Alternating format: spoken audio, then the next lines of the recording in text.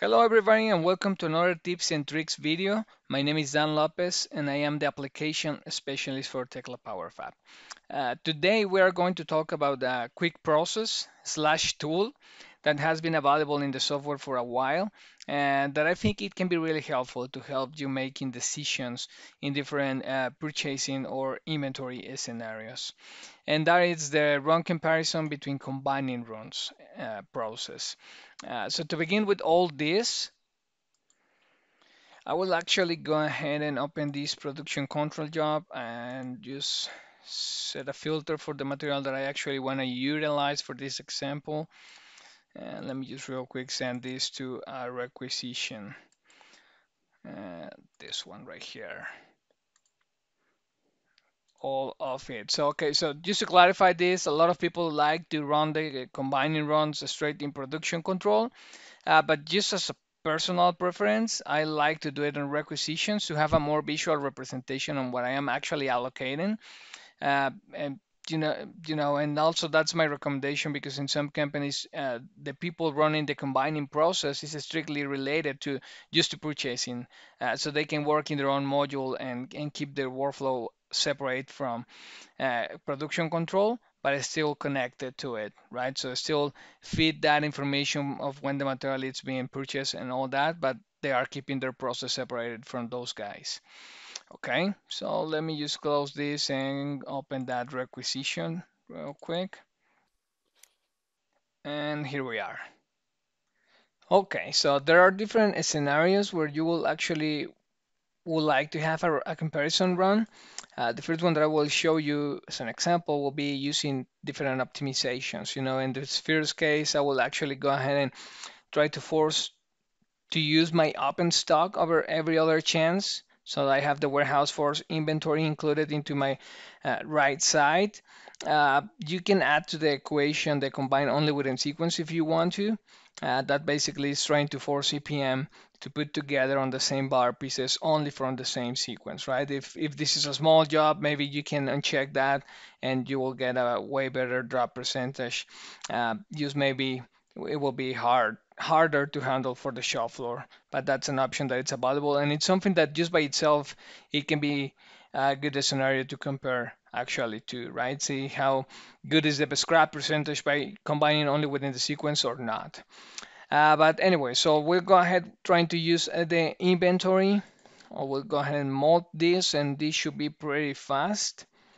And there is our first set of results with a 20% overall. I'll save this as imp preference just for my reference and save this combining run. And then I will go ahead and run the combining, but this time using the second scenario, which was changing the warehouse force inventory by the warehouse list scrap. So in this case, it will try to go and tell me if there is a better option by buying material instead of using the open stock. So I'll go ahead and run this, and I can immediately notice here that the drop percentage by itself as an overall, it's way lower. Let me just go ahead and save this as warehouse pref. And okay, save. So we will have the option to compare with a previously saved run under the pull down menu. Let's click on that, and if you have several runs, you can just select the one that you want to compare this with.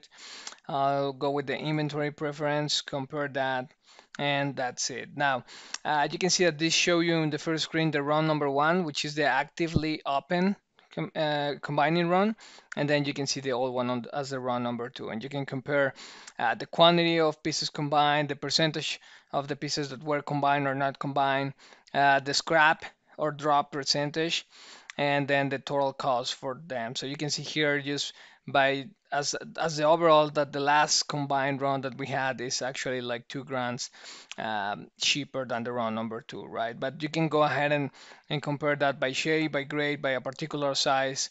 Only the sizes with an asterisk are the ones that actually had difference against each other. So for example, if I go to this 10 by 12, you can see that in the last combined run, I am actually taking a 55 footer from the warehouse and a 20 feet footer that I actually need to buy to, against the run number 2 where I was actually using 250 footers from my inventory, with a bigger scrap percentage and actually a bigger cost from my stock.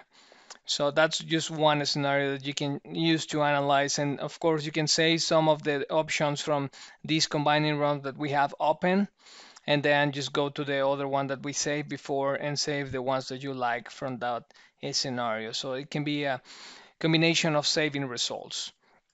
Anyway, I will go ahead and show you one more example for this tool, which is comparing two combining runs, but for pricing. So what I will do this time is actually go and run my combine, and I will do it just for one size so we can make it faster for the video. Let me just go with the 12 by 35s, which I think is the shade that I have, shape and size where I have the most of my beams. So I'll just go ahead and run the mold for that one.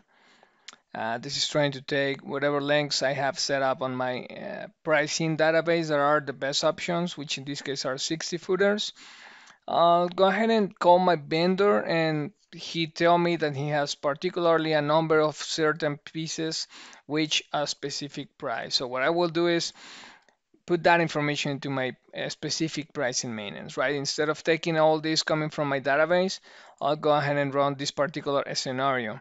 And I can go from here, just putting what he told me, or I can just do it from a global edit, wherever you find easier.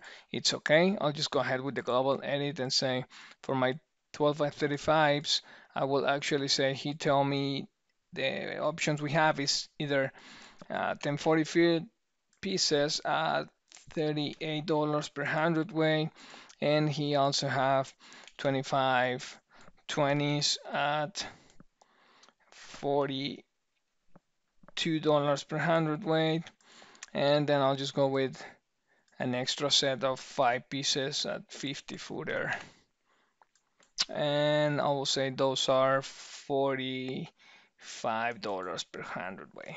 Just random prices right here. Save this. And to refresh this combining, I just need to go ahead and say recombine all this.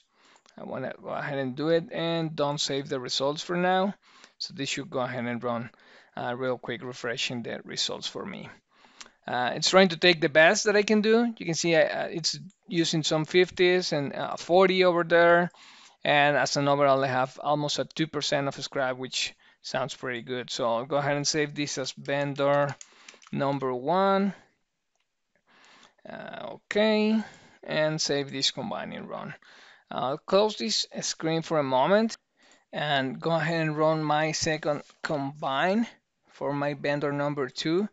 So I'll select the same size, which it was the 12 by 35. Here it is. Okay, mold this, and then I will go ahead and say, yep, so this guy, the only thing that he has available will be, I will go with 25s and 30 footers. So I'll put that into my specific pricing window. Let me just go ahead and global edit. It's just faster in this way. Set my lengths, and he said he has 10 20s at $37 per hundredweight, and also 25 pieces of 35 feet pieces at $38 per hundredweight. So I'll save those results and recombine my combining run. And I don't want to save it for now. And then I'll call this vendor number 2 to have a more clear comparison. Vendor number 2. Okay. And let me just go ahead and run the compare with the previously saved run option. So this time against vendor number 1. And in this case, you can clearly see, for example, that we were using mostly 50s and 40 in the vendor number 1 case scenario.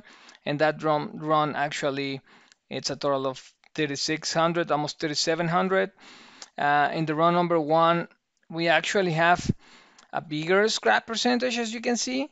but the price is better just because the price of the beams are even better. So there are different things that you can have in mind when running this, right? Are you going by the price, even if it's a bigger drop, or are you going by the scrap percentage? There may be the case that where the scrap percentage is very similar, but the price it will be the point of decision. So it's just different things that you can analyze by running this tool. Pretty much that's it. I will go back later with some more tools to show you, and thank you for watching.